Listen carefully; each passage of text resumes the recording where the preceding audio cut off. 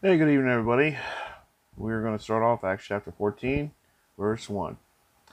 Now, at Iconium, they entered together into the Jewish synagogue and spoke in such a way that a great number of both Jews and Greeks believed.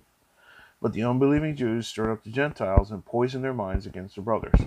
So they remained for a long time, speaking boldly for the Lord, who bore witness to the word of his grace, granting signs and wonders to be done by their hands.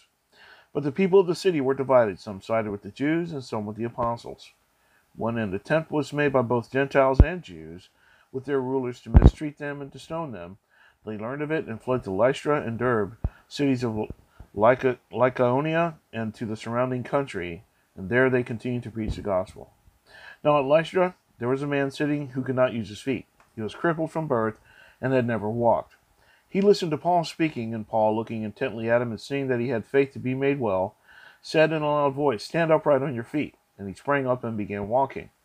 When the crowd saw what Paul had done, they lifted up their voices, saying in Lycaonian, "The gods have come down to us in the likeness of men." Barnabas they called Zeus, and Paul Hermes, because he was the chief speaker. And the priest of Zeus, whose temple was at the entrance to the city, brought oxen and garlands to the gates, and wanted to offer sacrifice with the crowds. But when the apostles Barnabas and Paul heard of it, they tore their garments and rushed out into the crowd, crying out, "Men, why are you doing these things? We also are men of like nature with you, and we bring you good news, that you should turn from these vain things to a living God, who made the heaven and the earth and the sea and all that is in them. In past generations he allowed all the nations to walk in their own ways. Yet he did not leave himself without witness, for he did good by giving you rains from heaven and fruitful seasons, satisfying your hearts with food and gladness." Even with these words they scarcely restrained the people from offering sacrifice to them. But Jews came from Antioch and Iconium, and having persuaded the crowds, they stoned Paul and dragged him out of the city, supposing that he was dead. But when the disciples gathered about him, he rose up and entered the city, and on the next day he went on with Barnabas to Derbe. When they had preached the gospel to that city and had made many disciples, they returned to Lystra and to Iconium and to Antioch, and strengthening the souls of the disciples, encouraging them to continue in the faith, and saying that through many tribulations we must enter the kingdom of God.